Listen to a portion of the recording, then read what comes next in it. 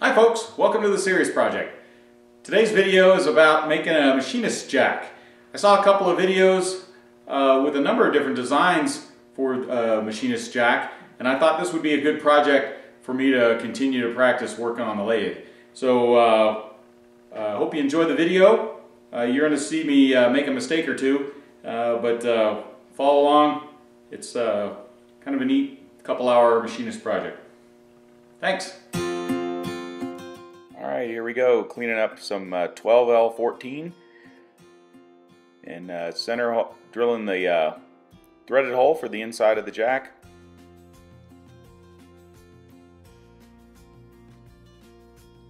I'm just going to start the tap here and then do the rest by hand, as you can see. Just wanted to get it in straight.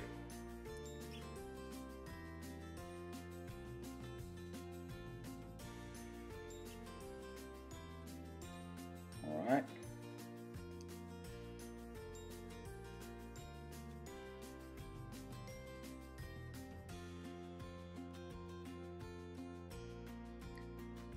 Just clean up the top here a little bit, get the burr off of the threaded hole. And now you're going to see me start to cut the taper. As you can see in the picture-in-picture here, I wanted you to be able to see what I'm doing with my hands. In a little bit with the crossfeed and then cut the taper with the compound over and over. I want to apologize for the video quality here. I could not tell while I was shooting this that the camera had focused at the bottom of the tray instead of on the part, but I think you can still follow the action here. It's a little out of focus for this phase of the video. But you'll see I'll get into a routine here of dab oil, make a cut, adjust, and do it again.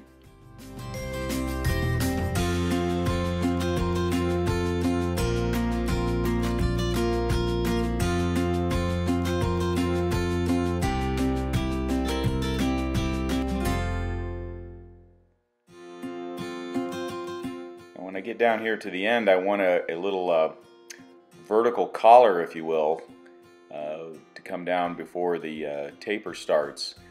And so you'll see me come in with the carriage feed, the longitudinal cut for a little bit at the end here, and get that collar started.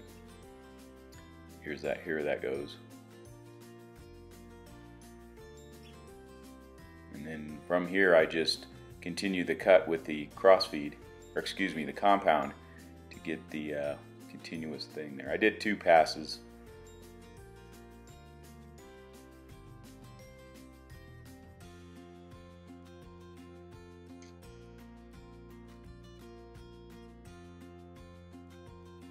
Alright, a little polish with the emery cloth, trying to clean up the finish. Now it's time to cut it off.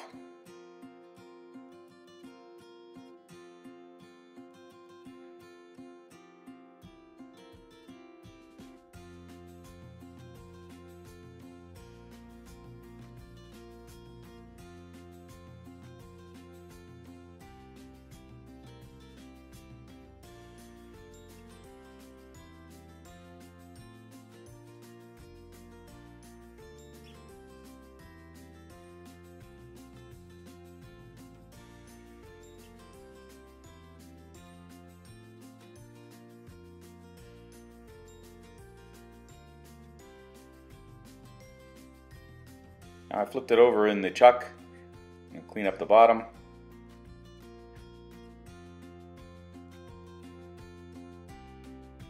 I actually want to put a little recess on the bottom so that only the outer edge, the outer 1/4 inch or so, makes contact with the surface. That way it's less likely to get caught on a chip and wobble. So you see me cutting the recess here.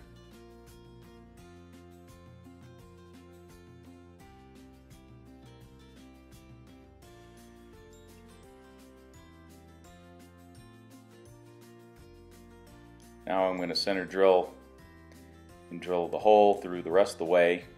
I only want threads about halfway through the jack stand, And so this hole is connecting up with the hole I cut in the top and threaded. And I'm going to expand this hole big enough to let the bolt come all the way down in there. Just a little chamfer to clean up the bottom.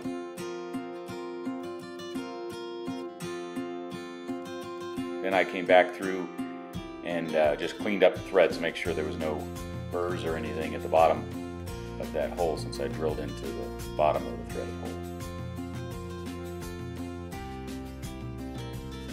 It was about a 1/4 inch or so to complete that hole.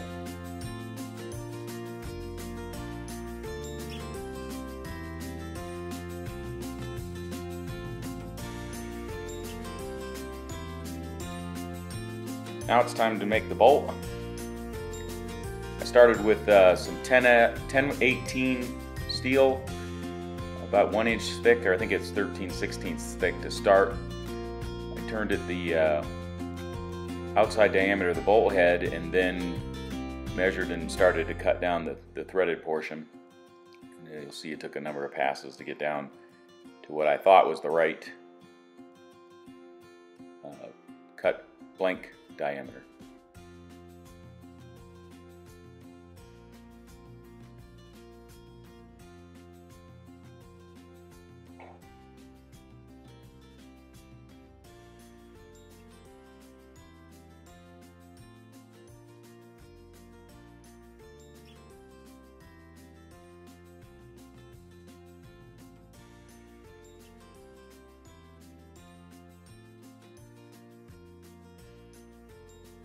I broke out the die and went ahead and threaded the bolt.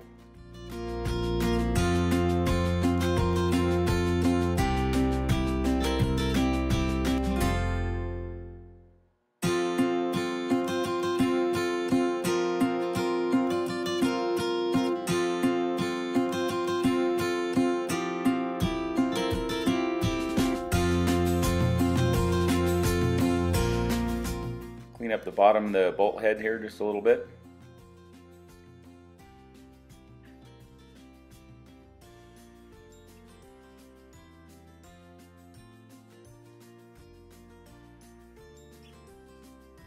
See me cut and try to polish the side of the bolt head here.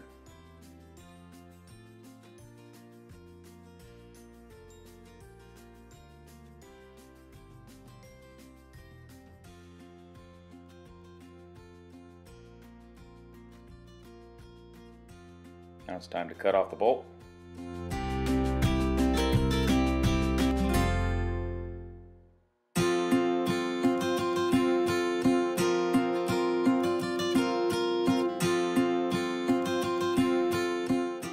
I flipped it around, just held it by the bolt head to clean up the top, and I actually used the compound here to cut a small taper, just a very shallow taper, so that the very top center is the only spot that would contact a surface I'm trying to level. Well, here's my first attempt at a jack stand, and first thing I discovered right away is that these teeth are, I made the diameter of the bolt here just a little too small, so you can see it just too much rattle in there. So the threads are right, but the 7/16 14 threads, but what I ended up doing, I looked on the internet, thought I found the right pitch diameter, which I believe was supposed to be the diameter of the blank before I cut it, and anyway, this is too narrow, so that's flopping around in there. So I'll probably make another one. I'll do it exactly the same, so I will do it off camera, but and I'll show you the finished product at the end. I think it'd be a good idea to drill a hole through there so I can put a screwdriver in for fine tuning, but if it's under load. Anyway, poof, and through the magic of television, there are now two. So I took a quick measurement here just to see what the final result ended up being in difference. The original one I made was, if we turn that on, was just about 400, and this one is now 425, so it's a little bit bigger in diameter. Surprisingly, there's still room in this jack stand for this to wobble around a bit. So probably could have made it even bigger. As a matter of fact, I actually stopped and tried to thread this at a slightly bigger size and couldn't manually get the die to start. So I took a little bit off, and that turned out to cost me still a little bit more. A little bit more precision in the adjustment of this thing. But it still turned out better than the last one, in only about an hour's worth of work. Now if you look real close, I don't know if you can see it, but you can see the difference in the threads in there. So these are definitely deeper threads, come more to a point. These are cut off at the top. So that's the project. Hope you enjoyed it.